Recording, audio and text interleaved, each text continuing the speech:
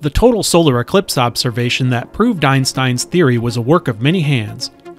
During a solar eclipse, you can see astronomical events you can't see otherwise, like the bending of light passing by the gravity of a star as predicted by Einstein.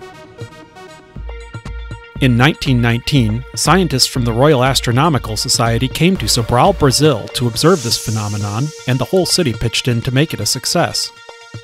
The director of the National Observatory ran stories in the newspaper asking everyone to be totally silent, and it was quiet enough to hear the camera shutters. Skilled Brazilian workers built shelters for the sensitive equipment, wove thatch, and used ancient clay pot technology to cool the water used to develop the photographic plates in the famous Brazilian heat.